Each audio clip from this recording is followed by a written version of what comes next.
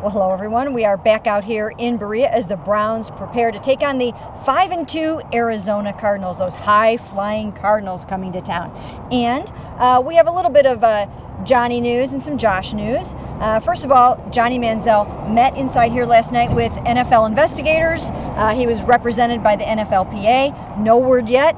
I talked to the league today, and they said it's still under review, and they're not ready to make a decision yet. The wheels of the justice turn slow, don't they? But you had said that you don't think it's going to impact the status of this week's game. Right. That's important to note. And we'll see what happens. Now the next question becomes, who's going to be the quarterback, Mary-Kay? Well, that's a great question, Tom.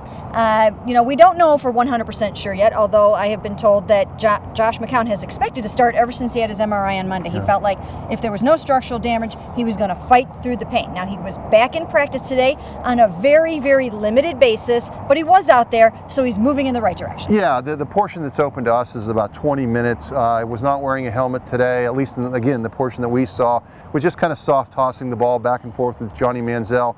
The little reps that we saw were being run by Johnny and by Austin Davis. But again, he still has a couple more days. He's a veteran quarterback. If he can go, I think there's a very strong chance it's going to be him. Yeah, and what they usually do in these kind of practices, they hold them out of the individual work, the position drills in the beginning of practice, and save them for just a little bit of teamwork when they're limited and trying to work their way back in. So we would not see those kind of reps. Right.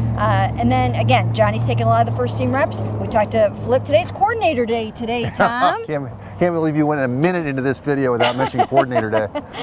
And Flip says, hey, you know what? If we have to throw Johnny out there, he'll do just fine. We also talked to him a little bit about Dwayne Bowe. With Andrew Hawkins out, Dwayne Bowe might see the field. Possibly. Was that the word? Possibility. It's still a possibility of him playing, so we'll see how that goes.